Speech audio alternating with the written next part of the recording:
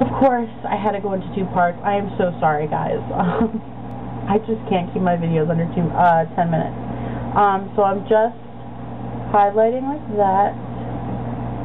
And I was saying before I got cut off, you can use a more white color if you want for your highlight, a more shimmery color, but I think the blue flame is just such a pretty color that I don't want to take away from that. So I just want a very neutral highlight color. So now what I'm going to do is I am just going to go and put on my eyeliner and mascara, blush and lipstick, and I will come back and let you guys know what I use. So I will be right back. Okay, so I'm back. And all I did was use my Diorshow Iconic Mascara. And for a look like this, because it's so dark and dramatic, you could definitely do fake eyelashes. I have not mastered the art yet of doing that.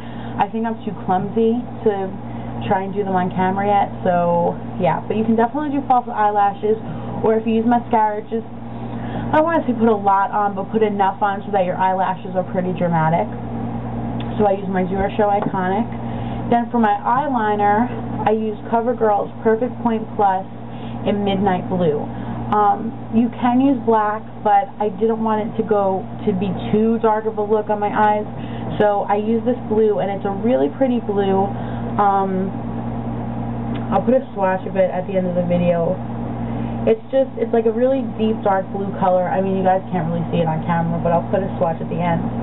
And I just lined my waterline with that. I didn't do my lash line on the top or anything like that because obviously that's dark enough. For blush, again, because this is such a dark, dramatic eye look, I didn't want to go too heavy on any kind of blush, so I just used MAC's Tippy from the Hello Kitty collection, which is just a really pretty pink color. And then on my lips, again, I used a pink color. You could definitely use, if you wanted to get really creative, like a purple kind of color.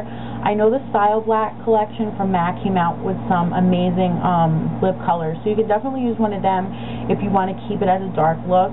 But again, I didn't want it to be too dark, so I used a pink on my lips. And this is NYX's Girly Pink, and it's a really pretty bubblegum pink color. And that is all that I used. So yeah, I mean, I wouldn't say that this is a look that you could wear out during the day. I mean, if you want to, go for it. I mean, why not? I think it's a gorgeous look. I think the eyeshadow is amazing. I am so happy with it. But this, I think, is more of a eyeshadow for a nighttime look if you're going out, things like that. But you can definitely do it during the day.